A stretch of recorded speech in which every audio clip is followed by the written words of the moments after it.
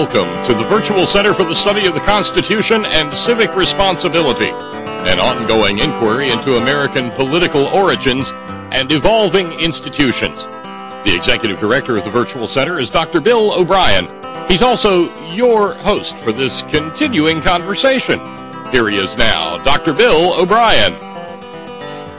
Thank you, Bob Kincaid, and welcome to the Virtual Center for the Study of the U.S. Constitution and Civic Responsibility.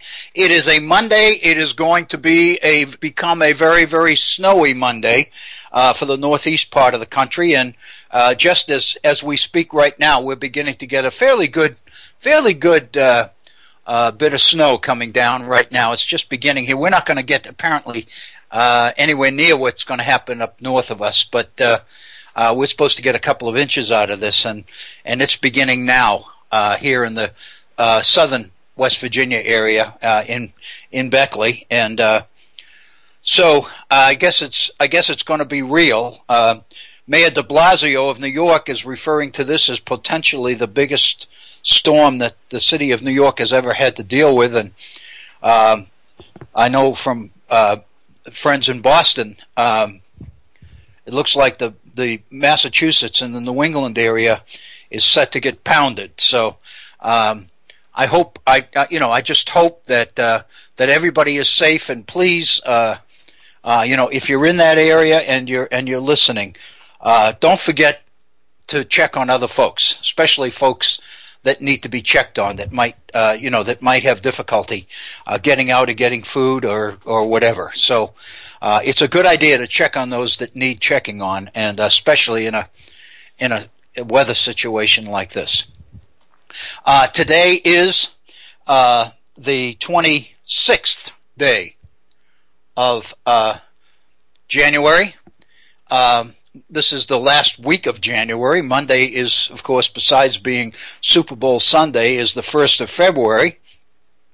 So when we get together at this time next week, we'll be into the second month of 2015.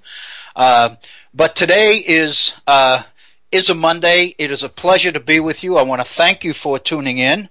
I want to mention that we had a little bit of illness to deal with on Wednesday, and that's the reason why we didn't do a live program on Wednesday. But I think everything is well today. I do want to make sure that everybody has the phone number, and I want to encourage you to call in. And I received a call on my cell phone before we went on the air, and it appears that we're going to be hearing from one of our listeners not too long into the program today, about 10 after the hour. So I'm looking forward to that. But let me make sure that everybody has the phone number. And obviously, if you would like to respond on the issues that we've been dealing with, or in the issue that we will be dealing with today, if indeed our caller does call in, by all means, feel free to do that. Our phone number is area code 304-663-4676. 304-663-4676. And as you know, 4676 translates into Horn, H-O-R-N. If you would like to communicate directly with me via email, I would love to hear from you. My email address is waobrien906@gmail.com. That's waobrien, B-R-I-E-N, 906@gmail.com. I mentioned that in about 5 or 6 minutes we're scheduled to receive a call from Wayne, who's one of our regular listeners, and from what I understand, the issue on the dais, on the agenda, will be the issue of prevailing wage, and what prevailing wage is. What is happening to the issue of prevailing wage here in the state of West Virginia as a result of last November's elections here in West Virginia. I know that Wayne has called in to Bob Kincaid's program in the evening. I believe he called in late last week. But I encouraged him to call in during our program with the Virtual Center, primarily because I anticipate that there are a number of listeners out there who perhaps are not regular listeners to the Horn in the evening, who were perhaps not available when Wayne called in the evening program. I'm guessing that we have maybe not a totally different audience in the daytime. If we broadcast, it's 1 p.m. in the Eastern time zone right now, but at the same time, there may be different listeners, and I encourage Wayne. Plus, the fact I think the seriousness of the issue warrants as much attention as we can give to it. Just as as kind of an introduction to what I think is a very, very serious issue here in the controversy over prevailing wage. I remind you that this program is a center for the study, a virtual center for the study of the Constitution and civic responsibility. And we've been focusing throughout our time together on the issue of civic responsibility with the idea that while many people emphasize rights, individual rights in our republic, we've been emphasizing as well that with citizenship in a republic goes a significant amount of responsibility in a number of different areas. But there's absolutely no question that one of the features of a republic is ultimately to make decisions that are in the public interest rather than private interest. And it seems to me that this is one of the areas, one of the perspectives that we can consider in looking at the issue of prevailing wage. And I don't want to get into the subject itself because I want to leave that to our caller. But there's absolutely no question that when you set out to make a significant change in an issue like this, it seems to me, you are engaged in the kind of change which has a direct impact on the public interest, on significant numbers of people in this republic. And it seems to me that that requires informed people, not indoctrinated people, but informed people. And it seems to me that while we are getting a tremendous amount of rationale about change, and I'm sure our caller, I'm sure Wayne will get into some of this when he calls. The fact of the matter is there are benefits, there are reasons why legislation governing the paying of prevailing wage salaries in projects, especially construction projects, there are reasons why this legislation was adopted. And so when you're talking about adopting such legislation, or when you're talking about removing that kind of legislation, you are talking about issues that directly affect the public interest. And one of the things that we know here at the Virtual Center, because we've been back to it over and over and over again, is the fact that a key feature that helps us understand the nature of Republican government is the willingness of individuals and groups to put aside self-interest for the benefit of the public interest. That as much as possible, the public interest and concern for the public interest, focus on the public interest, is what must govern the activities in a republic. And I would suggest that this particular issue touches that subject front and center. It's a direct relationship, it seems to me. We know, for example, that there's nothing in the Constitution of the United States as written by the founders to recognize the right of workers to unionize and organize.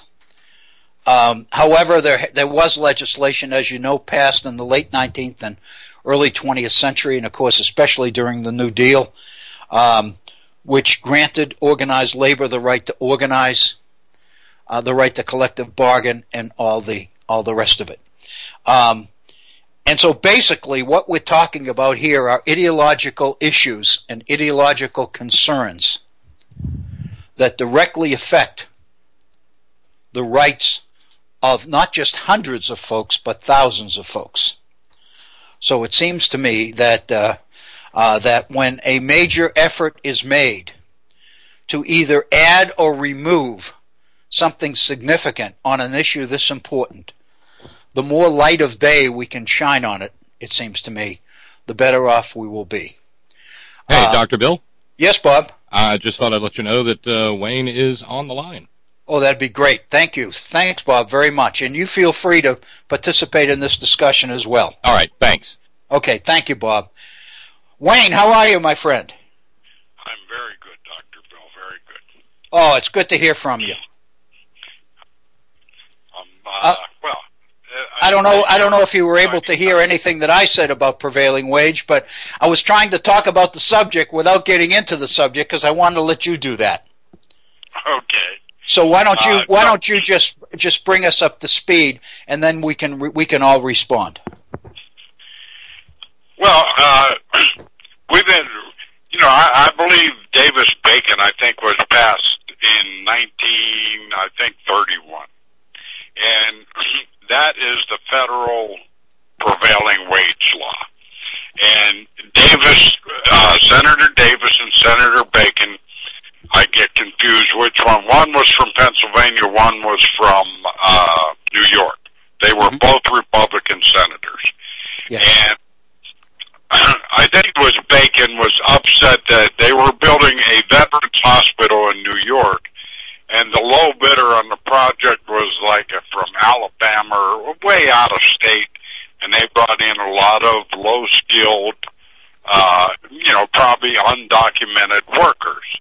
Yes. And he felt that that the job should go to the local people.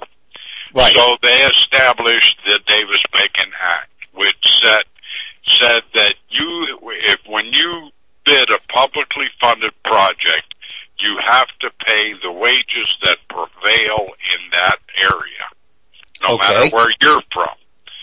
And that passed. In 1932, West Virginia and multiple states passed similar laws that were referred to as mini Davis-Bacons. And what that did was include not just federal projects, but any state-funded project. Any publicly funded project by the state was now included under prevailing wage. And that has been our law since 1932. Can I ask you? Go ahead. I was just going to. Can I ask you a question here? Surely. Just in case there are people out there that really aren't totally aware of what the significance of prevailing wage is. You said must pay the prevailing wage in the area. What does that mean in terms of the ability of a contractor to bid on a public project? Does that mean that additional cost for prevailing wage should be included or incorporated into the initial bid? Yes, it has to be. What it says is the wages that must be paid for a particular craft. And they vary from carpenters, laborers, iron workers, mechanical trades, plumbers, electricians. They're different. I see. But no matter where you're from, wherever the contractor, you have to pay that wage. It levels the playing field. It's not a race to the bottom. You're not bidding on a job by how poorly you could treat your employees. I see. You're bidding your job on the skills of your employees. I see what you're saying. Okay. So, and you're also not bidding the job on taking away quality from the particular contract at issue. No, you're not. You're basically saying that you have a responsibility to build the best facility or the best structure that you can build, and to use the most qualified people to do it. Yes. Okay. Okay, That's go on. exactly. I didn't mean to interrupt Oh, you. Go no. ahead. You ask me all the questions you want. Okay. And so, in West Virginia, as a lot of, I don't know, where people are from listening, these bills have come up every year. But, for the last 83, we've had a Democratic-controlled legislature. And, bills that try to eliminate prevailing wage, they never get out of committee. So it's never been an issue. Well, in 2014, all of that changed. The Republican Party now controls both the Senate and the House. Mm-hmm. And even though we have a Democratic governor, I call him a so-called Democratic governor, but that's my own personal thing. We don't have like people go, the governor will veto it. Well, we really don't have a veto law like other states. I think we're one of very few states that, unless it's a budgetary item, the governor's veto can be overridden by a simple majority. Okay. So if these people pass this, it's going to be law. If they pass it, they can override a veto. Yeah. All they have to do is vote on it again. If they have 51 votes to pass it, all they got to do is vote again and get 51 votes. A simple majority. I see what you're veto saying. overridden. And, so... Wayne, can I ask you a question? Yeah. And I don't know, maybe this isn't the point you want to deal with this, but you mentioned that the issue that legislation has come up year after year to eliminate prevailing wage legislation, and that Democratic majorities have always been able to kill it. On what basis do the defenders of those who would repeal prevailing wage, what is the basis of their case? In other words, what's the argument they use that justifies the elimination of prevailing wage? That they could do so much more with the money. The new president of the Senate is a gentleman named Senator Bill Cole. Uh-huh. He makes statements that if we eliminate prevailing wage, we could build 5 schools for the price of 3 of what it costs today. We could build 5 schools. The governor earlier last year that had a blue ribbon commission to how are we going to find money for highway projects, and there were meetings all over the state. I went to the local meeting here.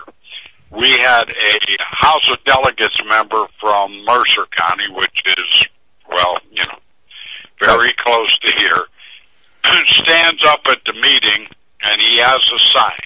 One side of the sign says stop, the other side says slow. He stands up and he said, "You've seen these guys out on the highway." He said, "These guys get $35 an hour." And people gasp. Then he goes on to say, we can build all of the schools and public facilities we want, and we could build all the miles of highway we want, and we don't have to raise any taxes. All we have to do is eliminate prevailing wage. Well, then the next sentence that's out of his mouth is that the labor cost on a construction job is approximately 25% of the cost of a job. Mm-hmm. So I was the next speaker in line. And I got up. His name is Marty Gerhardt, Representative Gerhardt. Mm-hmm. You remember him. He ran 18 times before he got elected. Yeah, I do remember. And I think somebody died and he got appointed. Anyway, I stood up and I said, your math doesn't work, Representative Gerhardt. It doesn't work. I said, number one, even if we had slave labor, and you know what a smart ass I could be, I said, even if we had slave labor, which I think a lot of you and your people would prefer, I said, if you save 25% a job If you build 3 schools, you only have 75% of the next school. Where do you get the next 2 for free? Yeah. I mean, it doesn't make sense. That's right. If you cut the wage in half, well, then you're saving 12.5% per school. How many schools does that take you to get 1 for free? And then what are the quality of those schools? What's the cost overruns on those schools and delays? You know, it just doesn't work. And the fact of the matter is there's been study after study after study that eliminating prevailing wage on publicly funded projects does not drive down the cost of doing that project. The cost of building a school remains the same. The only difference is the craftsmen are working for a third of what they used to, and the contractor is putting more money in his pocket. And that's been proven time and time again. That's the issue I was going to ask you about, is all of the arguments in favor of eliminating prevailing wage tend to assume that the money saved from reducing the cost of labor will be deducted from the total cost of the project. But the fact of the matter is that's an assumption. And it seems to me that if I'm the one that's writing making the bid, if I'm the CEO of the contracting company that's bidding on the project, I'm going to profit. I'm going to pocket whatever money I can save. You know, in other words, there's nothing to require me to put that savings back into the overall cost of the project itself. No, nothing at all.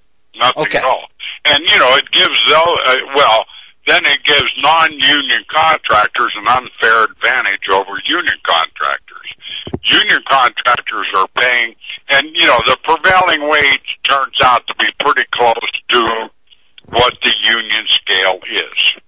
Because in our law, collective bargaining information or, you know, figures and wages are allowed to be included in the calculation to determine what the prevailing wage is. Right. Okay, so now if we don't have prevailing wage, a non-union contractor knows where the union contractor is going to be. He knows what they have to pay for a carpenter or electrician or a plumber or iron worker or bricklayer or on and on and on. He knows Right. it. Right. All he has to do is be 1% under that, and he gets the job. Only now he employs people that are getting paid a third of what that union craftsman is getting. And it's,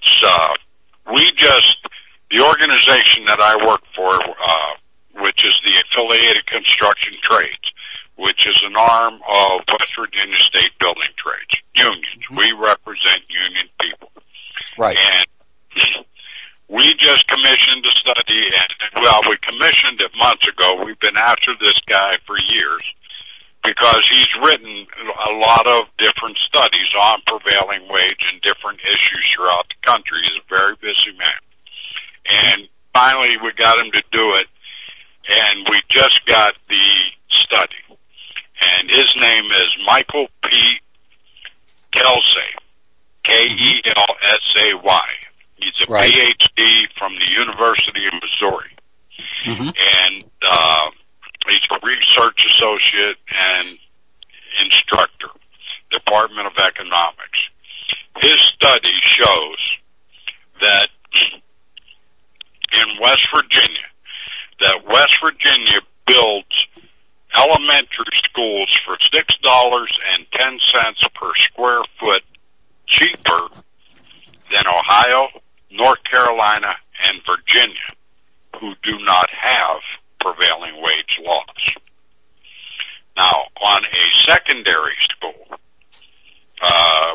I was going to school, it's junior high school, high schools. Right. West Virginia construction workers, and this isn't just union construction workers, this is West Virginia construction workers, because there are many non-union companies that build schools. Union, union companies don't build them all. Yeah. On secondary schools, West Virginia construction workers build schools for $22.37 per square foot cheaper than North Carolina, Ohio, and Virginia, who do not have prevailing wage laws. Now, my saying is, don't fix what ain't broke. We're already cheaper. Our people enjoy a living wage that allows them to provide health insurance for themselves and their family. It allows them to contribute to a pension fund that will allow them to retire with dignity. When these people retire, they do not become burdens to society. They don't need food stamps. They don't need help on medical insurance because they have it. They support their local businesses, their local churches, schools. They pay taxes. And, that's another effect of this. By repealing this, the state of West Virginia is going to lose millions. It's in the study here. I forget I'd have to go through to tell you the exact number, but it's millions of dollars that we'll lose just in taxes. I see what you're saying. Construction workers pay. Yes. Plus, you cut the wages like that. I mean, and keep in mind, $40 an hour sounds like a horrendous amount of money. Well, a union guy gets $25 in his check, $750 goes to health insurance for him and his family, $750 goes to pension. So if the guy worked all year, if he worked 52 weeks a year, he ends up making, $52,000. You're going to tell me that's outrageous? Yeah. And most construction workers don't work all year. And, these people talk out of both sides of their mouth. Bill Cole, the new Senate president, makes statements that we want good-paying jobs. We want to keep our children in West Virginia. We don't want them to have to get on the hillbilly highway to go out of state to make a living. And then in the next move, their plan is to eliminate the, 10, 20, 25,000 good-paying jobs that we have. Right. And it just doesn't make sense. But I see.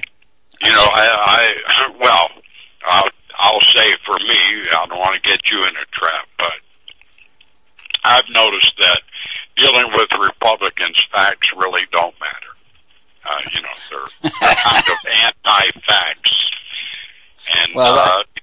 And that's true when it comes to climate change. I know that. Yes, it is. Yes, it is. Yeah. And,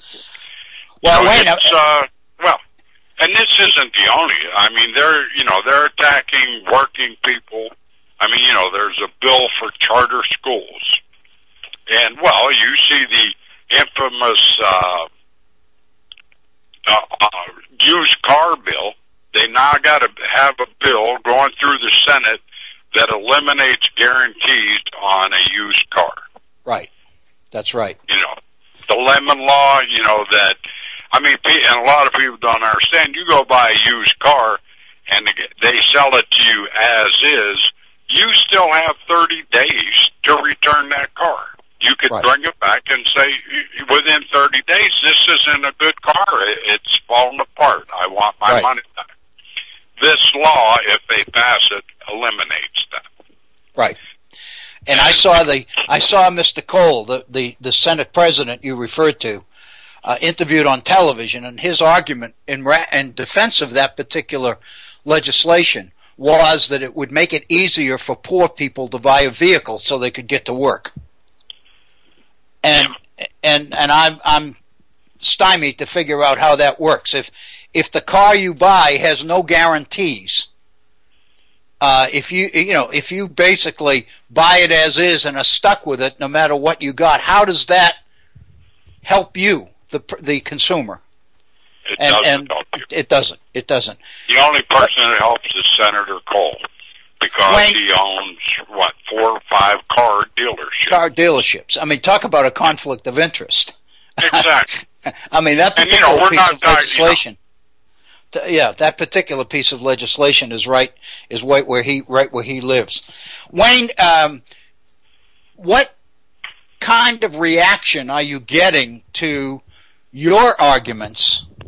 What are the prospects of being able to stop this effort to eliminate prevailing wage in West Virginia? I mean, is the fact that the Republican Party has a 1-vote majority in its Senate, is that going to prevail? In other words, are all members of the Republican Party in the Senate going to vote in tandem, or are there some members of the Senate that you feel might actually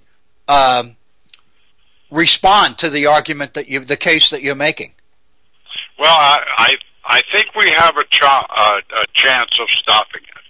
Uh-huh. Because, like what they do, and this is my experience, and when Bill Cole and Mitch Carmichael, who is another senator, and members from the House, like the Gearhart guy I was telling you about before, they are, they hate unions. They are anti-union. So when they see the words prevailing wage, the next word they see is union. Whether it's there or not, that's what they see.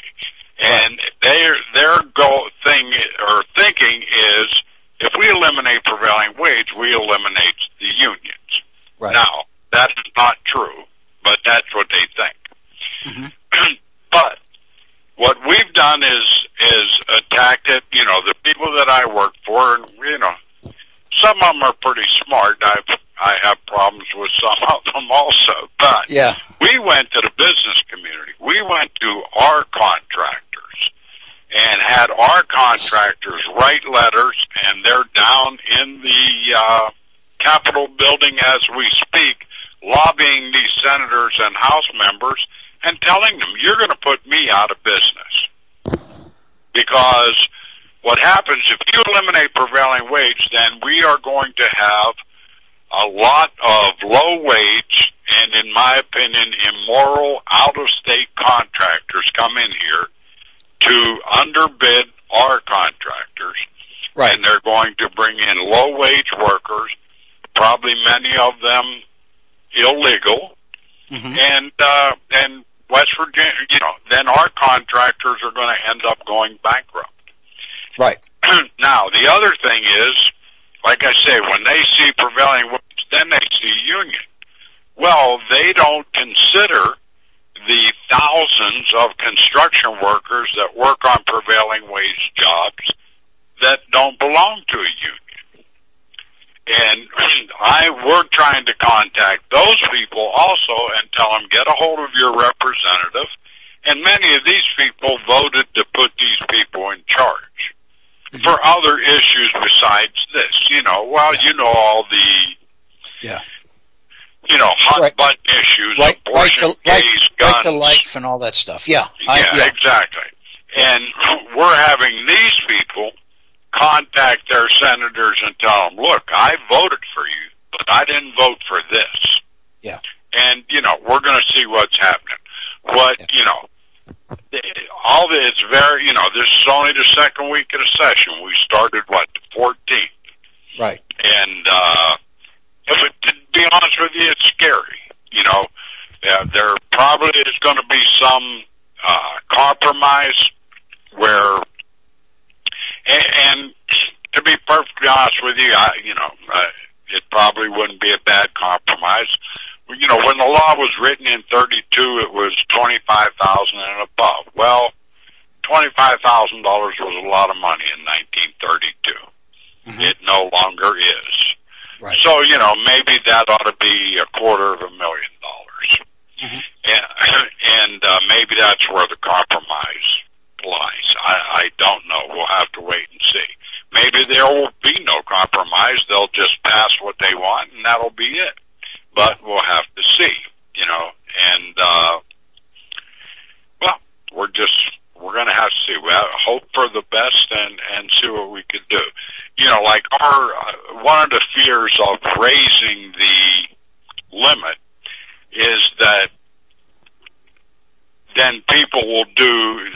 say they're going to build $1 million project, well, they'll do it in 4 phases to avoid paying the wage. Right. You know, yeah. In other words, they'll skirt the spirit of the law in order to try to live within the letter of the law. Exactly. But if people are compromising in good faith, there could be, things put in there that would safeguard against that. Wayne, one of the things that I'm curious about, and I don't know whether, and I'm not meaning you personally, but I'm talking to you. But is there evidence? Do you have evidence that construction jobs performed by union labor, quality-wise, are substantially better? In other words, there are reasons why contractors deal with union construction on jobs, and we know that it makes perfect sense, but I'm wondering if there's evidence, because when we talk about wage, we're basically implying that the bottom line cost per hour for the labor is the most important thing. But it seems to me when you're talking about schools, you're talking about buildings that are going to house our teachers and our children. And the quality of the structure and the viability of the structure to withstand severe weather and wind and all of these other things, it seems to be the priority. The most dangerous thing about this is not necessarily just that the contractors will pocket the money that they saved by eliminating prevailing wage, but in the process they're going to build structures that won't last, that'll fall down, that'll be unsafe. And it seems to me that's the real threat, or that's a part of the story. I think that, that would be part of the consequences of repealing this law. And also in, training skill. I mean, these laws allow, the union trades spend millions of dollars a year. I mean, I'm talking in West Virginia. If you do the whole country, you're talking billions. Yeah. We spend millions of dollars a year training our people through apprenticeship programs, through continued education, continued training for journeyman upgrade classes. All of our people, union people, and we finally got this law passed in West Virginia. Union trades in West Virginia have been drug testing our people since 1991. You have to pass, you have to pass a yearly drug test, you get issued a card. Mm-hmm. That card's good for a year. Now, some of our contractors, you get on that job, if your card's 3 months old, you're going to take another test. That's just, they don't buy it, Right. They want a current thing. And you're subject to a random test any day of the week, or any day you're working, anyway. Yeah. And the national average of drug use on a construction job is between 12 and 17%. In West Virginia, it's less than 1 because of our programs. And a few years ago, we passed a law, or got it, supported and lobbied for a law that on any publicly funded project that there had to be a drug policy. The contractor, regardless if they were union or non-union, had to have a drug-free policy, and their people were required to have drug tests. Mm-hmm. And although, safety training, all those things are very important. And we do that, and the prevailing wage laws allow for that to be done because the funds are provided for that. So, well, the drug issue, I mean, we all know, and I guess it's true in all states, but I know here in West Virginia, with jobs being at such a premium, that the drug issue is an important one. I mean, I've talked to employers, not necessarily construction people, but I've talked to employers small business people when they open a business, who will oftentimes recruit double the number of employees they feel they ultimately need, because they're anticipating that 50 to 60% of the people that apply are not going to be able to pass a drug test. And what you bring, which is a guarantee of a drug-free workplace, it seems to me is a very valuable asset, not only in terms of the quality of the work being done, but also the quality of the structures being built. And the safety. The safety issue for children. I mean, I just, to me, that's the real issue. Not the saving of the dollars, but the safety of the children. And of course, there are all sorts of other issues like the quality, the extent to which our education system in West Virginia is keeping up with others. We, so far at least, are one of those states that have bought into the Common Core standards. Whether we'll continue to be there with the new majorities in the House and Senate here, I'm not sure. But at least at this point, we're committed to implementing the Common Core standards here in West Virginia. And again, I don't know how long that'll last. So I think you've got a very long time. I think you've got a very, very strong case. I say you're able to make it. Drugs. It's also alcohol too. Our law is called the Alcohol and Drug-Free Workplace Act, right. and it's very important to note that, because I tell you, I've worked non-union construction jobs before I got in the union, and I came here to build a federal prison in Beckley, and every morning when I ran a crew, I had a crew of 17 guys, and every morning I had to face a crane operator that I know closed the bar at 4 hours earlier. Right. And when I was swinging in forms or materials, all the guys that worked for me knew, you go over here, I'll guide them in, and I'll stay out of the way.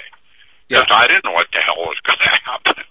So alcohol is also a very big, I don't want to work with people who are stoned, and I don't want to work with people that are drunk either. Right. I understand. Well, Wayne, I sure appreciate the time that you've given us. I mean, this is great information, and it's coming from somebody who really knows the animal, so to speak. I mean, you obviously know what you're talking about, and I just hope that your efforts are successful. I hope they are too. And if there's now, anything, listen, Doctor. Yes, go ahead. Wayne. I wanted to make a plug for the Horn. I don't know if we have new listeners or different listeners or whatever, but you know the history in that, we started this, it's going to be 10 years, October, I think? Uh-huh. And you have been a part of it since the beginning. And, right. We need money. We need contributions. And anybody that could help, if you could sign up for a, small monthly contribution to come out of your account or credit card or whatever, please go to the Horn website and make that happen. Everybody works for free, and I forget how long we operated before we asked anybody for, I think it was shortly after I ran out of money. I don't know how many years that took. Yeah. We need help, because I think it's very important that this continue.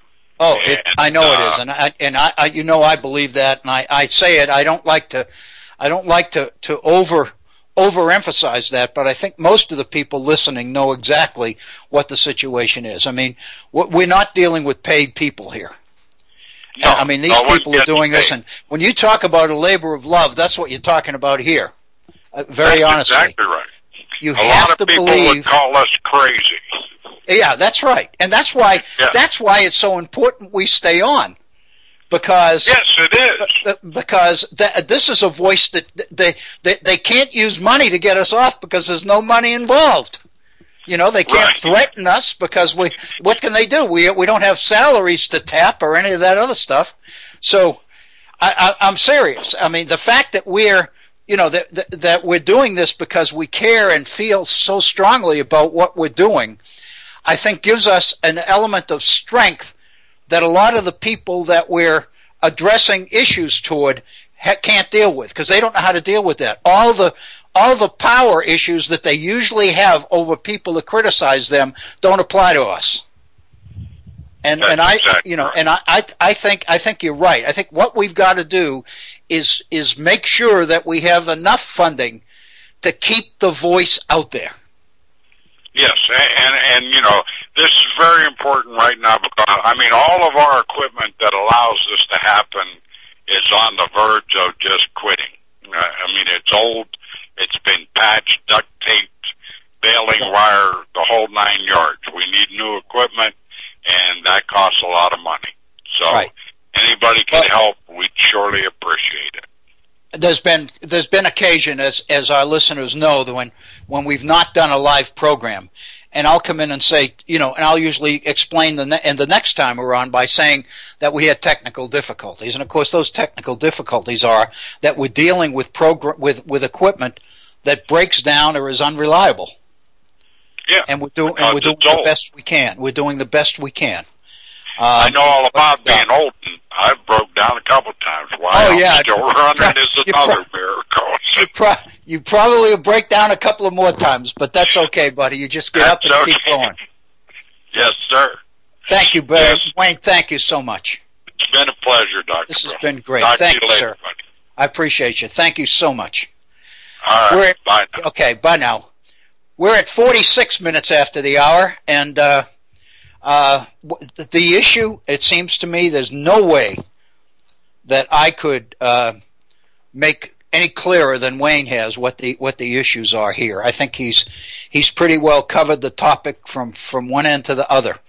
I will let you know that in yesterday's Charleston Gazette, which is the the state paper in West Virginia,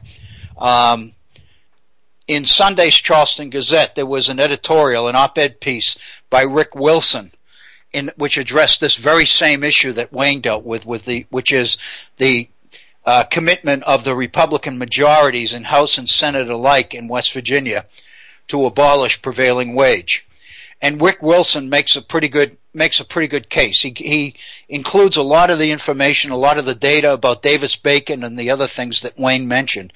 So if anybody is interested in getting their hands on some hard data related to this issue, then I would recommend that you go to the Charleston Gazette on the internet. It's wvgazette.com, and just look at yesterday, the 25th of January, and just click op-ed. When you get to the homepage, just click op-ed, and you will get the op-ed pieces and the editorials beginning with today and then working backwards. So you don't have to go far. It was in yesterday's paper. So it'll be the fourth or fifth piece down.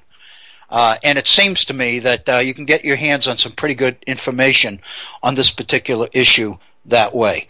Needless to say, I would love to hear from you on this issue. If you have something to contribute or to add, I was anticipating perhaps that somebody might have a call for Wayne with questions. I tried to anticipate a few of the questions that some of you might have out there. I don't know whether I was able to do it successfully, but if you do have any questions, I would encourage you to share them. I would love to hear them, and I'll make sure that Wayne gets them as well, and I know Bob Kincaid will as well. Wayne is a regular participant and listener on Bob Kincaid's program in the evening. I see Wayne quite often here in southern West Virginia, and so there's no question or no issue that you raise that will not get to him, and I'll do the very best I can, either to get an answer myself or to bring Wayne back if there's an issue that you feel that he's neglected to cover or neglected to give full attention to.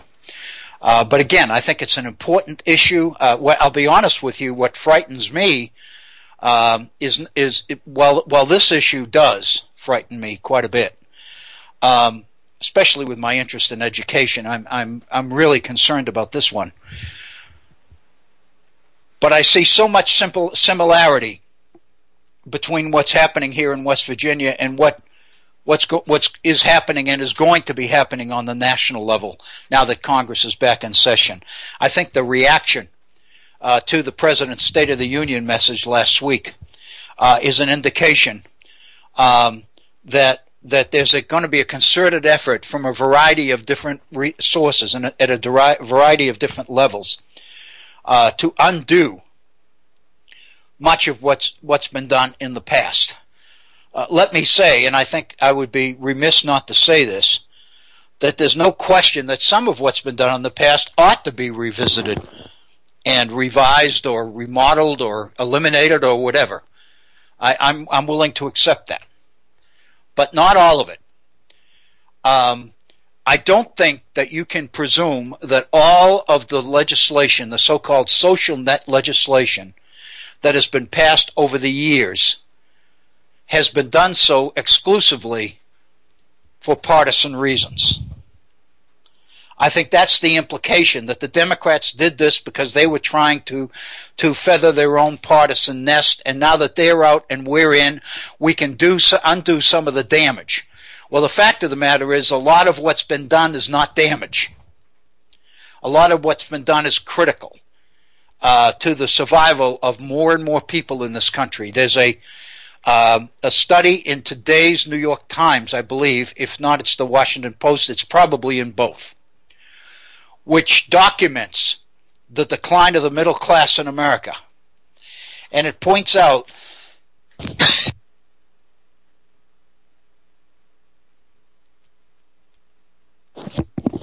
excuse me, brief cough spell there. The article points out that while initially in the 20th century some of the decline of the middle class was based on the positive reality that many people from the middle class were moving into the upper middle classes and into the so-called upper class, the fact is, since the year 2000, the continued decline in the middle class has been because people are not going upwards, they're falling back into the lower class. And that has been exacerbated. And while it's happening in many developed economies, it's happening in much greater numbers here in the American economy, because the inequality, the level of inequality in America exceeds that in other nations. And I think the philosophy, the arguments that are being made in support of eliminating prevailing wage legislation here in West Virginia reveal the mentality or the ideology which is driving this whole debate, not just here in West Virginia, but nationally as well. And the assumption is that you can get away with eliminating a lot of these things if you paint it as ideological in its origins. The fact of the matter is, much of what's been done is not done for ideological reasons. It's done for human reasons, for humanity reasons. And great damage is going to be done if we just willy-nilly eliminate everything that's been done because it was done by somebody else.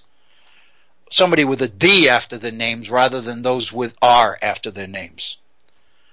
So I think this is a big issue. And again, the reason I wanted to hear from Wayne, I'm so glad he was able to give us the better part of an hour today, is because I think it's important that we get an inkling of the kinds of things that are happening so that all of us can begin to gird our loins, as it were, to be able to respond in kind to some of these issues. So I think they're very, very important. And I think we're in a very, very volatile situation here politically, not only here in West Virginia, but in the nation generally. And I think the data suggests that, when you look at the continued decline, the precipitous decline of those people that are included within the so-called middle class, and I think the people that have done this research have made very, very generous have created very generous parameters for the middle class. They're basically saying that those who earn between $35,000 a year and $100,000 a year in today's society would be considered middle class. I think that's very generous. We know, for example, that many of us do not consider those who make in the neighborhood of $100,000 as middle class at all. To us, they're upper class. But the fact is, when you make put very generous parameters on your definition of a middle class, as this study has done, and then you begin to talk about the precipitous decline of the middle class, it seems to reinforce the idea that in this economy, the vast majority of the growth in the stock market is going in one direction, while people's standard of living going in the other. I personally, and I can say, I don't like to say this, but I drew this conclusion in my own personal case this morning.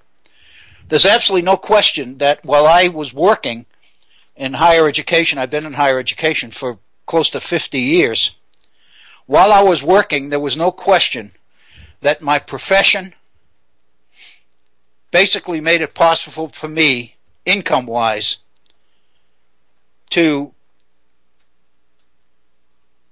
reside in the middle class.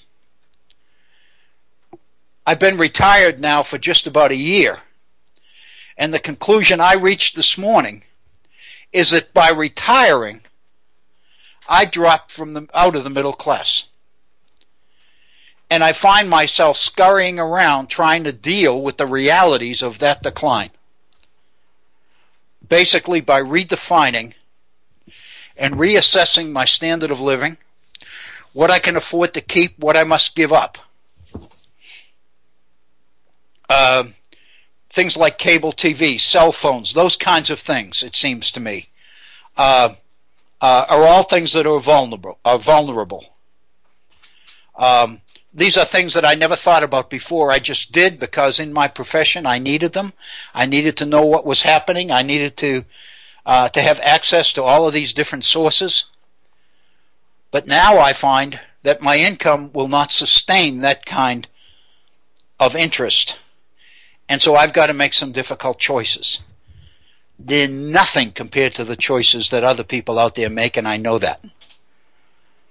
But I think I'm personally in a situation where I'm able to realize the realities of what many people in this country are going through on different levels, of course. So again, I want to thank Wayne. I want to thank him for the time that he's been willing to give us, and I want to thank him for his efforts.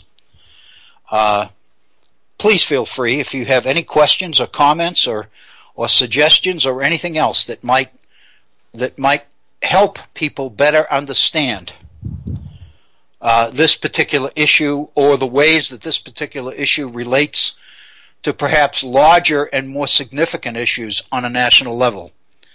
Please feel very, very comfortable to call us here at the Virtual Center and make yourself heard. Again, our phone number, area code 304-663-4676. My email address, waobrien906@gmail.com. We've just about reached the top of our first hour today, thanks in large part to Wayne and his call on prevailing wage. So I'd like to take this opportunity to pause for a few moments and take our regular break and then come back in our second hour.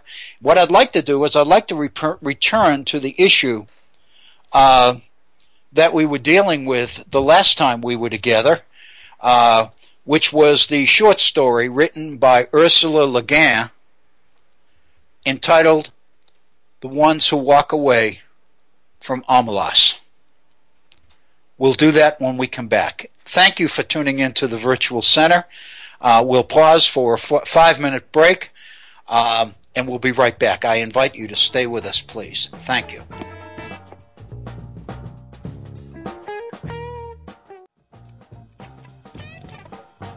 We now return to the Virtual Center for the study of the Constitution and civic responsibility. Here's Dr. Bill O'Brien. Thank you, Bob Kincaid, and welcome to our second hour of the Virtual Center for the Study of the U.S. Constitution and Civic Responsibility on this Monday. It is the 26th day of January in the year 2015. If you are just joining us, I want to welcome you to our program.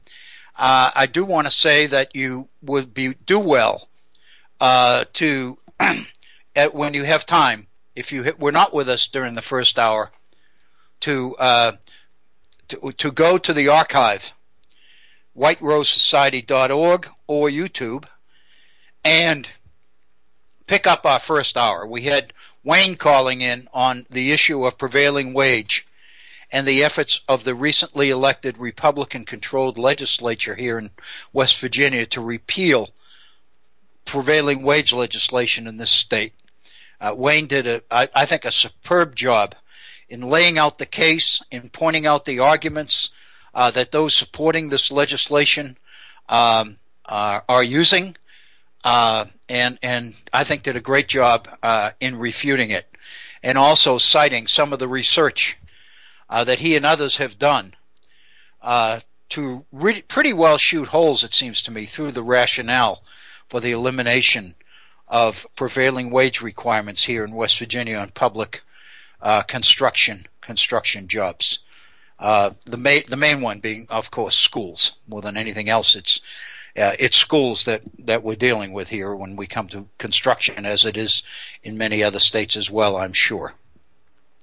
We would love to hear from you. Our phone number is area code 304-663-4676.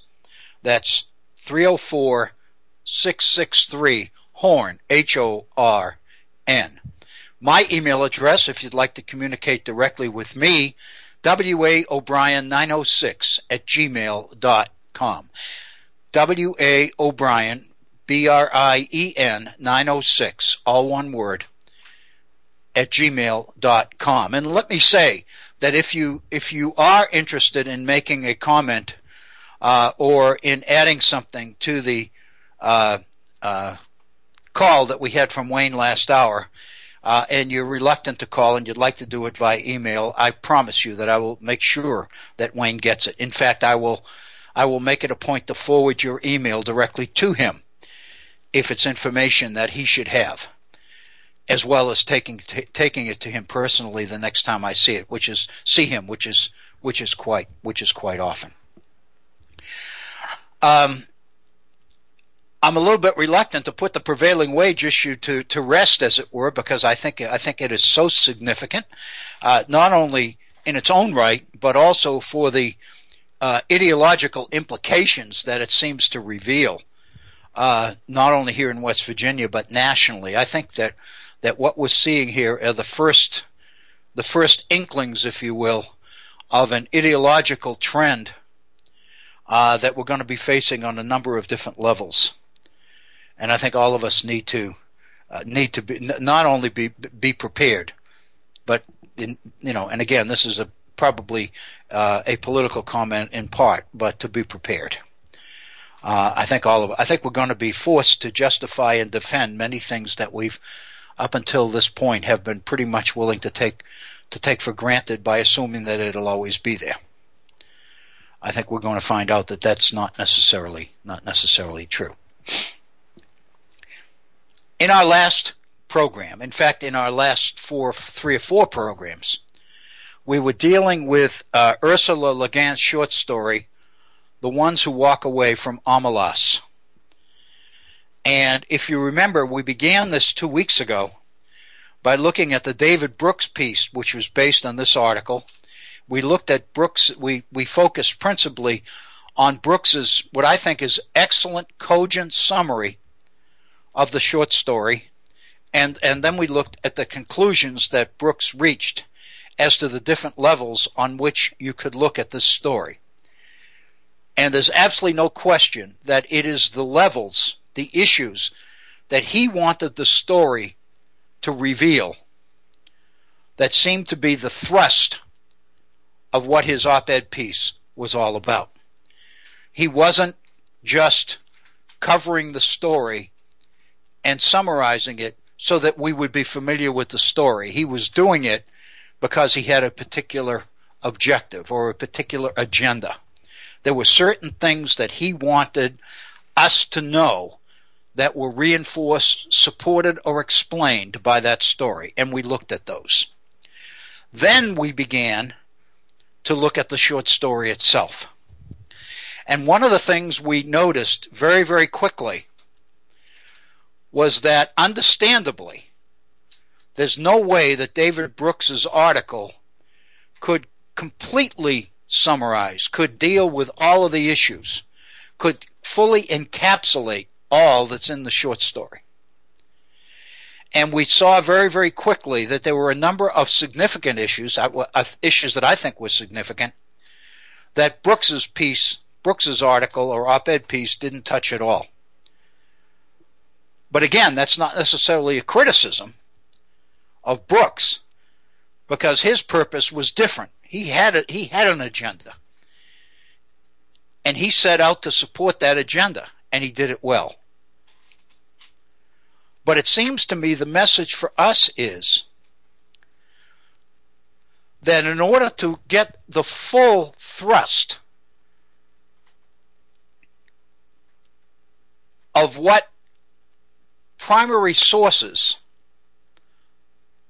offer us, it's absolutely essential that we go to the sources themselves rather than rely on secondary sources, rather than rely on people to tell us what's in these things we should be reading for ourselves. Because if you read, as an example, if you read David Brooks's piece about the ones who walk away from Omelos without consulting the story itself, you are going to conclude that what David Brooks says about this particular short story is really all that there is that's relevant. The fact of the matter is that's not true. There's more in the story than David Brooks tells us. And if we want to get the full thrust, the full benefit of the story, we need to go to the primary source. I think that's the lesson that I think all of us need to take from this experience. And that's why I wanted to contrast Brooks's summary with the source itself. Not to criticize Brooks, but to help explain Brooks in a way which I hope makes clear what secondary sources are about as opposed to primary sources. And where this so-called rubber really hits the road, so to speak, is in our education system. Because we know that our education system focuses almost exclusively on secondary sources. It focuses on textbooks which tell us what the truth is, or teachers who tell us what the truth is in any number of issues, or the state curriculum guide which tells us what the truth is. In other words, the one common theme seems to me that helps us really encapsulate our education system to a large degree is that what our youngsters have access to is driven primarily by secondary sources. And while there are benefits and advantages to secondary sources, they summarize. They help us separate the most important from the least important. They give us some idea as to whether this is a primary source we want to visit. The fact is that if all we get and all we know is information we derive from secondary sources, we are not in any way touching truth. What we are doing instead is looking at the way particular individuals define that truth. And if we want to find truth for ourselves, we've got to go do the grunt work, as it were, to find it, which means we've got to go back to the sources. And the reason that I think this is so important, and this isn't really the focus of this hour, and I don't want to make this the focus of this hour, but it seems to me we all know the kinds of problems that our society faces in terms of our education system. The social problems, the abuse problems, the drug problems, the lack of skill problems, the lack of motivation problems, the attitudes that many of our youngsters bring to our schools, and the attitudes that they bring from our schools into society at large. We know that this society has many, many problems, problems which we have traditionally looked to our schools to resolve. It is my sense, it is my belief, that a number of those could be addressed if we shifted our education in the classrooms more towards primary sources and less towards secondary sources. What that would involve would be a de-emphasis on right answers to questions and more emphasis on students reading and engaging materials which raise questions within them, rather than answer meaningless questions posed to them by somebody else. Questions which have quantitative, measurable, fact-based answers. I think what we're looking at here in this short story, The Ones Who Walk Away from Omelas, what we are looking at is some of the issues that reading the primary source, reading the short story itself, would raise for us. Issues which Brooks can't include in his article, but issues that raise critical questions that all of us would do well to confront in reading this article for ourselves. With that, I'd like to, and this is review because we dealt with this before, but again, it's been close to a week since we've been into this, so I don't want to just pick up from where we stopped a week ago and go on. That would, it seemed to me, to defeat our purpose here. Our purpose is not time. It's not the amount of material that we can say we covered. It's what we can learn from the materials we address. And so it seems to me that justifies going back and looking at what I think is the really important issue that Le Guin raises in this short story, which is reflecting a bit on the issue of happiness itself, the kind of happiness which the people of Omelas seem to be experiencing, as opposed to the definition of happiness as we pursue it in today's world. The author, Ursula Le Guin, makes a major point, and none of this is in Brooks's summary, but the author makes a major point of distinguishing between the happiness that the people of Omelas seem to be experiencing and the way the rest of us in contemporary society seem to be unable to engage or to embrace that kind of happiness, to the point that she even has to make the point about the people of Omelas that these are not simple people, recognizing that our tendency today is to look at cultures, look at people who live this way, the way they live in Omelas, and characterizing these people as simple folk, as ignorant, as backward, as stupid, as uncivilized, or whatever. That seems to be a major part of her story. And to miss it by assuming that you get the whole thing from reading David Brooks's piece, it seems to me is an incredibly significant loss.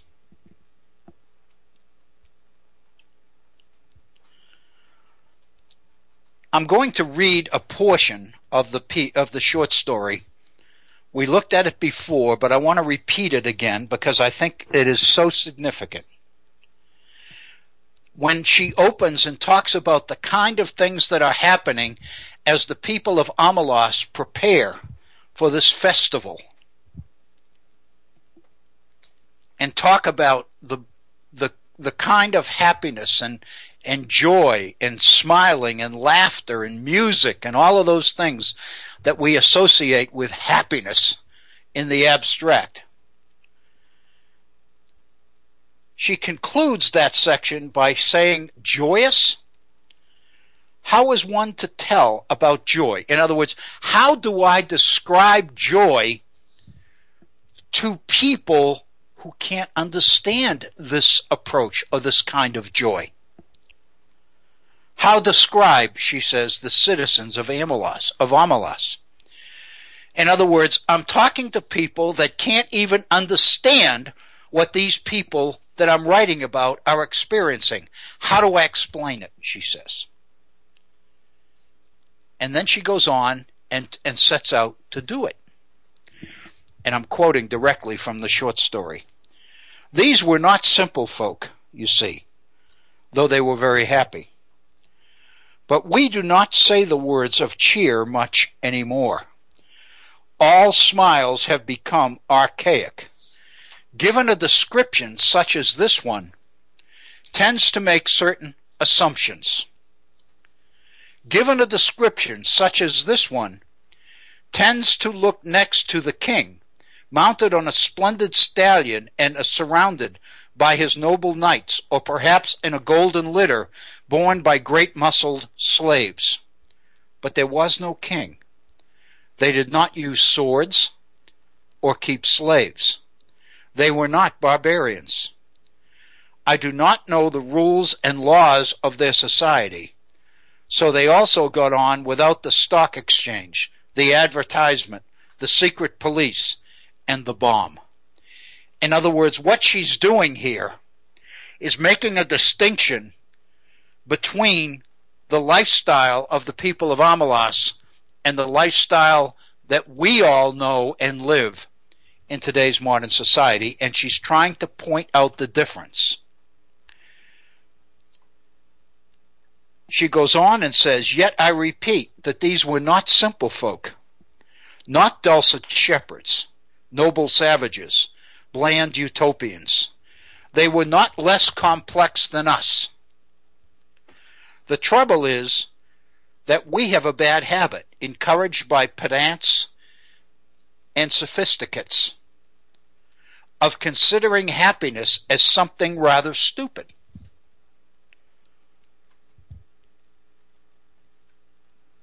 Only pain is intellectual to us. Only evil interesting. This is the treason of the artist. A refusal to admit the banality of evil and the terrible boredom of pain. If you can't lick 'em, join 'em. If it hurts, repeat it. But to praise despair is to condemn delight. To embrace violence is to lose hold of everything else. We have almost lost hold. We can no longer describe a happy man, nor make any celebration of joy. How can I tell you about the people of Amalas, she says. She has made the distinction between the world and the way we define or seek happiness within it, and the kind of happiness pursued and experienced by the people of Amalas. They were not naive and happy children, she says, though their children were in fact happy. They were mature, intelligent, passionate adults whose lives were not wretched. Oh, miracle! But I wish I could describe it better. I wish I could convince you. Omelas sounds in my words like a city in a fairy tale, long ago and far away, once upon a time. Perhaps it would be best if you imagined it as your own fancy bits, assuming it will rise to the occasion, for certainly I cannot suit you all. In other words, what she's saying is, let's see if we can relate the elements of our society to that one. Let's see if, by looking at our society, we can begin to understand theirs.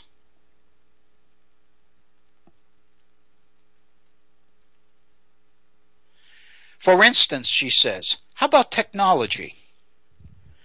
I think that there would be no cars or helicopters in and above the streets. This follows from the fact that the people of Omelas are happy people.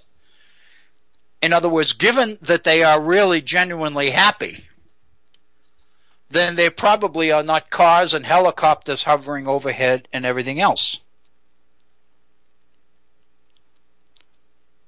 Happiness is based on a just discrimination of what is necessary, what is neither necessary nor destructive, and what is destructive.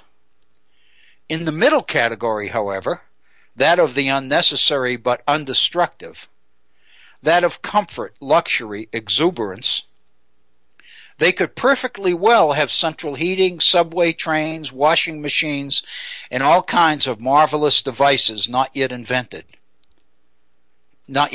here. Floating light sources, fuelless power, a cure for the common cold. In other words, what she's saying is they could well have these, but these are not the things that really distinguishes their way of life from ours, their view of happiness from ours. Or, she says, they could have none of that. It doesn't matter. As you like it. In other words, whatever makes you happy. I incline to think that people from towns up and down the coast have been coming into Omelas during the last days before the festival on very fast little trains and double-deck trams. In other words, I'm perfectly comfortable saying, yeah, they may have had trains, and I think maybe they did come in trains. And that the train station of Omelas is actually the handsomest building in town. In other words, I can concede you that the train station is the most elaborate, beautiful building in town. Still doesn't change the differences that we've looked at. But even granted trains, she said, I fear that Omelas so far strikes some of you as goody-goody. Even if we acknowledge that it could have washing machines and some of these things, I still get the feeling that some of you see Omelas as goody-goody. Smiles, bells, parades, horses, blah. Okay. If so, she says, please add an orgy. If an orgy would help, don't hesitate. In other words, the kinds of things that we associate in our world today, if you want to put them in there, see if that helps. I'm willing to concede that, she says. And later on, further down, she talks about, I think there ought to be beer. What else belongs in the joyous city? She talks about the things that could be there without changing it, but she also suggests the things that shouldn't be there, like soldiers, clergy. She's not talking about people not being religious, but she said, we did it without clergy. Let us do it without soldiers. And she's beginning to distinguish between that way of life and ours. Because now she wants to know whether, in fact, we see the difference that she's trying to convey to us. Do you believe, she says? Do you accept the festival, the city, the joy? No? Then let me describe one more thing. And this is where we left off. Because this one more thing is going to be the thing that is the subject of David Brooks's entire effort to address this short story. Here is the one more thing. In a basement, under one of the beautiful public buildings of Omelas, or perhaps in the cellar of one of its spacious private homes, there is a room. It has one locked door and no window. A little light seeps in dustily between cracks in the boards, second hand from a cobweb window somewhere across the cellar. In one corner of the little room, a couple of mops, M-O-P-S, mops, with stiff, clotted, foul-smelling heads, stand near a rusty bucket. The floor is dirt, a little damp to the touch, as cellar dirt usually is, because of the humidity. If any of you who have basements, you know what I'm talking about. Most people with basements need dehumidifiers because they tend to become very musty. And if the floor is dirt, it becomes damp. The room is about 3 paces long and 2 paces wide. A mere broom closet or disused tool room. In the room, a child is sitting. It could be a boy or a girl. It looks about 6, but actually is nearly 10. It is feeble-minded. Perhaps it was born defective, or perhaps it has become imbecile through fear, malnutrition, and neglect. It picks its nose and occasionally fumbles vaguely with its toes or genitals as it sits hunched over in the corner furthest from the bucket and the 2 mops. It is afraid of the mops. It finds them horrible. It shuts its eyes, but it knows the mops are still standing there. And the door is locked, and nobody will come. The door is always locked, and nobody ever comes, except that sometimes the child has no understanding of time or intervals. Sometimes the door rattles terribly and opens, and a person or several people are there. One of them may come in and kick the child or make it stand up. The others never come close, but peer in at it with frightened, disgusted eyes. The food bowl and the water jug are hastily filled. The door is locked. The eyes disappear. The people at the door never say anything. But the child, who has not always lived in the tool room and can remember sunlight and its mother's voice, sometimes speaks. "I will be good," it says. "Please let me out. I will be good." They never answer. The child used to scream for help at night and cry a good deal, but now it only makes a kind of whining, "Ee-haw, ee-haw," and it speaks less and less often. It is so thin there are no calves to its legs. Its belly protrudes. It lives on a half bowl of cornmeal and grease a day. It is naked.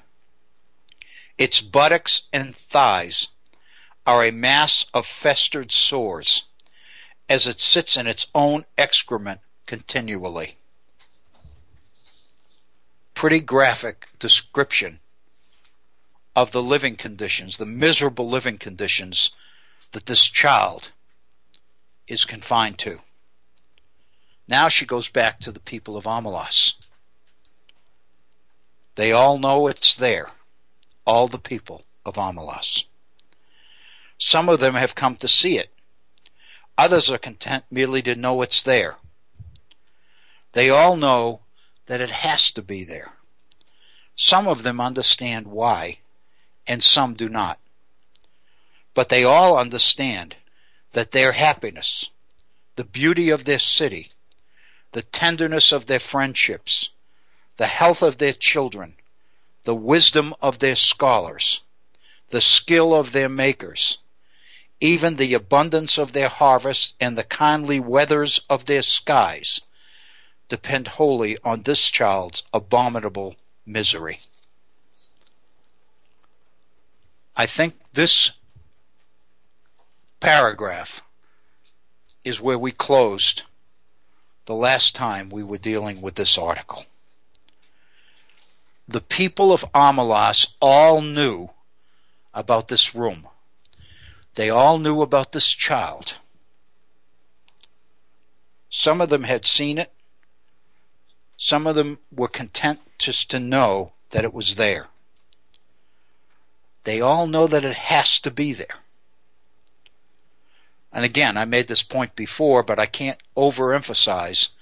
Notice the fact that the author continually refers to this child as an it. Not a boy, not a girl, not he, not she, but it. I think that's very significant, because in the eyes of the people of Amalas, indeed, it is an it. A question. Every time I read this, I think of additional points or come up with additional questions. When the author says that they all understand that their happiness, the beauty of their city, the tenderness of their friendships, the health of their children, the wisdom of their scholars, the skill of their makers, even the abundance of their harvests, and the kindly weathers of their skies, all of these things depend wholly on this child's abominable misery. I ask you to think about why the author believes that that is true. Why do the people of Amalas believe that everything that they take, everything they enjoy, everything that they define as part of happiness depends wholly on this child's abominable misery?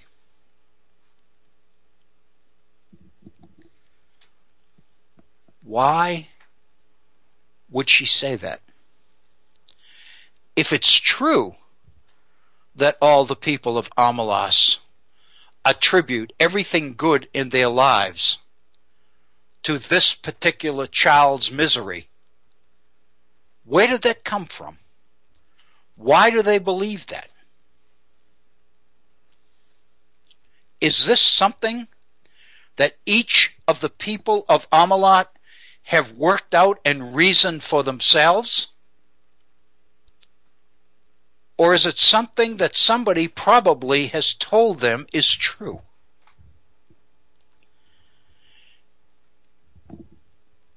I guess what I'm asking is this an aspect of what we would attribute or what we would term faith in these people? Has the existence of this child and the link between the misery in which it lives and the happiness which the people experience outside that room, has the connection between the two, or the interdependence of the two, been taught to them? Has it been emphasized? Do they just believe it even if they don't understand why? Because the question that I would ask is, why are these things interdependent? And I think if we think about it, we think about our own world, our own day-to-day life, don't most of us conclude? I mean, we even have cliches to address the matter. That's the way life is. Hey, Bill. Yes, Bob. May I ask a question, please? Sure. Does the author say that the people know that it is that their happiness depends upon her, or the it? I'm sorry. See, yeah, I'm projecting gender. Okay. Does she say that the people know it or that they believe it? And I ask this because she is not, Ursula Le Guin is not an incautious user of words. No. That's a good question, Bob. What she says is they all understand it. But that doesn't answer the question you raise. Do they understand it because they have reasoned it out for themselves? Or do they understand it because somebody has told them it's true? Because they believe it, right. Because they believe it. Time after time after time over the course of these long 10 years, I have asserted that the most dangerous word in the English language is believe. Yeah, I know. And you know why I say that. Yeah, I know. I do. I believe the same thing. Because when she says understand, when we see the word understand, it implies some sort of a cognitive process that we've gone through. But the fact of the matter is, many of us understand certain things without any cognitive background at all. We just accept as truth what people have always told us to be true. Well, for instance, based upon our conversation from last week, lottery in June, corn heavy soon. Yeah. Yeah, exactly. Right. That you tend to make connections and say, basically, look at how happy we were. Any change that we might make, like doing something about the living conditions of this child, might jeopardize all the other good things that we have going for us. Therefore, the best option for us is to do nothing. Well, I mean, it raises her speculative universe raises so many questions. The child looks 6 but is closer to 10. What happens when the child how long does the child survive? Yeah. Do they have to go and get another child? That's what I was going to say. Do they need to find another one? Do they need to have another one in the wings? And do they have to go and get another one because that one dies? Or do they eventually? But the sensory deprivation has apparently had a profound effect on it. So it's never going to be one of those happy people of the city, is it? No, it's never going to be. And the implication, if you think about the questions you're asking, Bob, the implication is if this child died, they could substitute another one and most people would never know that anything had happened. Because the child's miserable condition, most of them can't look at it except that with disgust. So the chances are that if there was a switch made, they wouldn't even know it. But it would reinforce the belief system, which suggests. But everyone there understands that this is a necessity. Does that mean that the child is being taken from their own population or from outside it?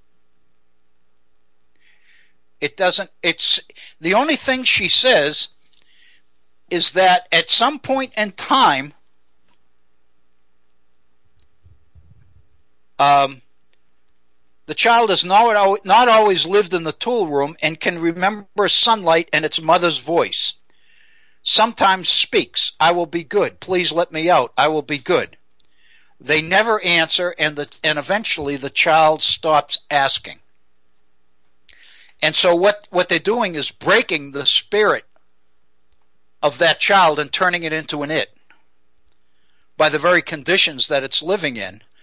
And somehow they're sending the message to people that this is the reason why all the good things in their lives are there. And people are willing to make that connection. And so therefore they never question it. Many of them don't even want to see that child. They just accept the fact that it's there. But the one thing that they wouldn't consider is change. Because they really don't know what eliminating the conditions that this child is living in, what the effect would be on their lives. And rather than find out, they're much more comfortable rationalizing the existing status quo, as it were. I mean, it's unbelievable. You're right. It raises a lot of questions. Bob, as far as whether it comes from this community or from outside, does it matter? You know, as miserable as the child's existence is. Well, I think it does matter. Okay, go ahead. Explain why, because I'm not with you here. Go ahead. Because if the child is coming from within the community, that means that some parents or parent, remember, the child can recall the sound of its mother's voice and knows sunlight. Then a parent has been deprived of the child, which means that at least for at least one parent, I see what you're saying. the sacrifice involved is not esoteric. And there would be people that would remember the child before it was condemned to that room. Right. And so basically what we're saying basically is that memory and history, if you will, is being eliminated or overlooked or whatever here, because she's not dealing with that. But I think the point you raise is a good one. I was saying, given the conditions of the child, you know, where it came from wouldn't matter, but it would matter, you're right, in terms of the parent who gave up the child as well as the people who knew that child before the parent gave it up. But, you know, I think that it's an incredible statement about people's willingness to accept the status quo, whatever it is, and build their world around the reality of what they think is real, what they think is true. And I just find that frightening. But well, it is frightening, because I think I don't know if we're supposed to, or if she had something much more concrete in mind as to the conclusion she wanted us to reach. I can't help thinking that she would. Maybe she's happy, but I can't help thinking that she would be appalled that David Brooks would pick this up. Yeah. Because David Brooks is such an apologist for right. Yeah, for I agree. wealth. Yeah, I think we're in tune on this one, Bob. Because I think that one of the most disturbing things about this is that if you remember the context of this, she's introducing this aspect of the story because she believes that this is going to be something that we can get our arms around, that we can handle, that we can understand. In other words, what she's done up until now is point out that most of the happiness that these people experience, we can't understand. But now she seems to be saying, let me add this, now you can understand it. And what does that say about us? Well, yeah, and I think it operates on a couple of levels. On one level, it is a cautionary tale that society does not want to look upon the sacrifices that it imposes, but rather wants to focus on its magnificence. Mm-hmm. On a more personal level, on the extent to which it is an exceptional society. Yeah, American exceptionalism. Indeed, or any sort of utopianism. Right, and so therefore you eliminate or refuse to deal with or acknowledge the circumstances or the realities of some of the people that aren't able to experience the joys that you experience, the happiness that you experience. And that's a tendency. I was thinking about this in terms of Wayne's call in our first hour about prevailing wage. Oh, I'm thinking about this on a number of levels, but I think what Wayne was talking about is certainly fits into this analysis, because we have and it's a sea change in American culture, Bill, that whereby once upon a time we lived in an America where everybody felt like everybody had a shot. Yeah. Now we live in an America where if construction workers are happen to make a living wage, there is a significant plurality out there that says, well, why are they making $35 an hour? They need to be making $10 an hour like me. Yeah. That's right. And so what they're doing is appealing to this mentality by suggesting that these people have ceased to live as if working people ought to be living. Because what they're saying is these people who are pretending to be middle class because of the income they make really aren't. Yeah, got no business being. They're above their raising. Exactly. So it's time we basically bring them back to where they belong. Yeah. And they were appealing to a public sense, or they're appealing to a public that into which this is so ingrained that many people are believing it, just like the people of Amalas believe that their happiness is somehow tied to the misery of this child. They don't know why, but they just do. And the thing is, as long as you don't change anything, you don't have to worry about that. As long as you just, keep things going the way they are.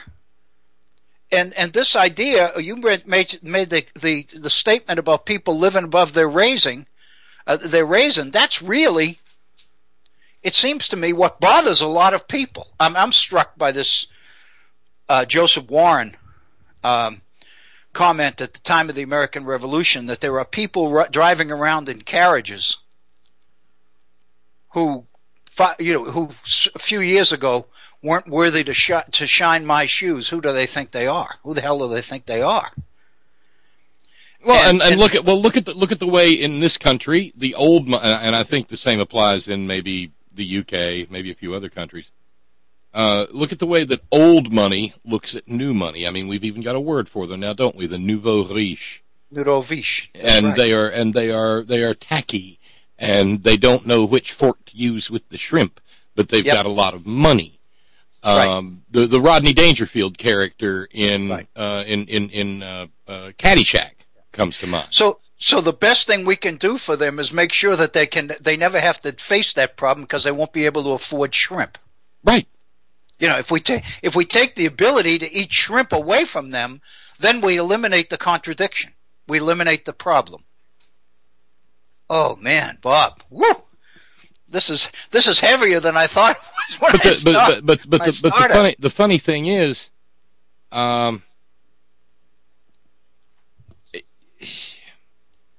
we're not the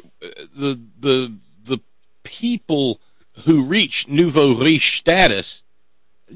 Well, they get along. It's this idea, and we saw it when there was trouble in the car industry. Well, why are those auto workers making $35 an hour? That's right. They stole it, and it's coming from public. In other words, they use their power to wrest these concessions. When in point of fact, it was Henry Ford. Henry Ford didn't invent the automobile, but he invented the assembly line method, more or less, and the means by which they could become ubiquitous. Henry Ford realized he was never going to get where he wanted to go, being a boutique industry. He had to become a phenomenon. Right. So you had to, and the way you do that is you associate the driving of an automobile with freedom, and the more you can link those two, and you make it possible so that for people's mind, you can't be free unless you own an automobile. Well, exactly, and by the same token, if your workers can't buy your cars, you're getting it wrong. So he made it possible for the people who were building his cars to buy one of his cars, to buy one of their own products, exactly, and thereby elevated them, I suppose, to a certain extent. I saw a video the other day, I posted it on my Facebook page, that quantified a human life as a number of jelly beans. The average human life is something over 28,000 jelly beans. And then through stop action, they began removing percentages of the jelly beans based upon stuff we do with our lives. Mm-hmm. And there was a whole bunch of jelly beans that was nothing but sitting in a car commuting. Now, this is an interesting. Now, fully 1/3 of the jelly beans were taken up in sleep.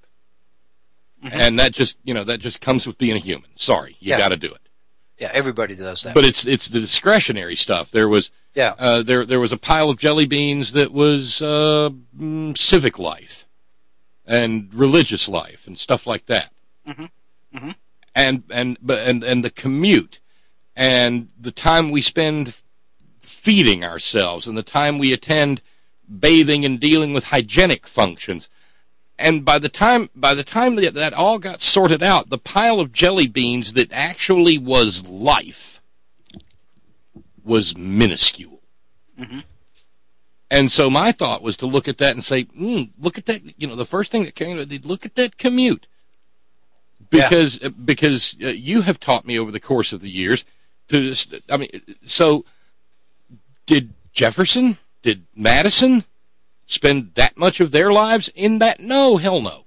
No. Were their lives less meaningful? I think it's fairly obvious that as compared to most of ours, they were far more meaningful. That's right. That's right. I also channeled our buddy Dr. John because I started thinking about hunter-gatherer societies. Mm-hmm. who have been demonstrated scientifically over the paper after paper after paper to have far more leisure time than any of us will ever even dream of. Right. And I don't mean to have taken this so far afield, but I believe that it all weaves back in. Bob, at the end of World War I in 1917, the National Education Association redefined the objectives of public education for the masses. And there were 7 of them, and one of them was the worthy use of leisure time. And basically the argument was that the worst thing we can do is allow technology to create more and more leisure time for people without teaching people how to use leisure.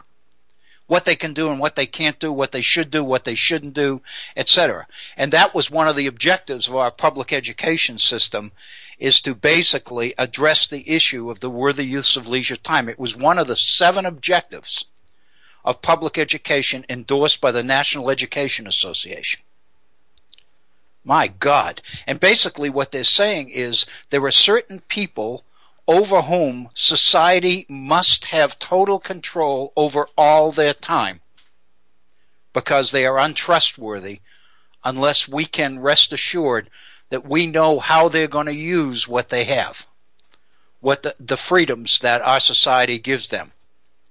It's amazing. And yet directed freedom is not freedom. No. Not the way we define it. No. I mean, I suppose if you define freedom as Jefferson and some of the philosophers of the Enlightenment did, freedom being the ability, the flexibility to do things for other people and to improve the quality of other people's lives. That's a definition of freedom that nobody wants to buy into. Or working and living within the community. Yeah. Making the community better and thereby making one's own existence better. One's own existence better. But people don't want that. That's communism. I guess it is, isn't it? Yeah, it really is. It really is. Bob, I hate to say it, but we're at 58 minutes after the hour, and I'm just getting warmed up here. Yeah, I know. God but I couldn't resist jumping in. I got to go read this. Oh, thank you. I got to go read this story. I just well, listen. I'm going to be back with it tomorrow. So I can't resist. I can't wait for the next issue. It's just great. My God, Bob, thank you. And I want to thank Wayne and thank all those people. I hope you've all enjoyed this as much as I have. Thank you, Bill. I found this to be 2 stimulating hours, and again, the stimulation comes from the ideas and to play with ideas and reflect and wonder. It's just so exciting. It's called education. And I think the more of it I get, the more of it I want. I hope you agree. It's 59 minutes after the hour. Rick Smith's getting ready to fire up at 3 p.m. here in the East. So I want to thank you all for tuning in, and I want to invite you to tune in tomorrow. Remember, tomorrow, Tuesday, we'll start 1/2 hour later than we did today. We'll begin at 1:30 in the East. It'll be 90-minute total program rather than the regular 2-hour program. Thank you. Have a wonderful time. Be safe. Be very conscious of the weather, and take care of each other. This is Bill O'Brien. Thank you.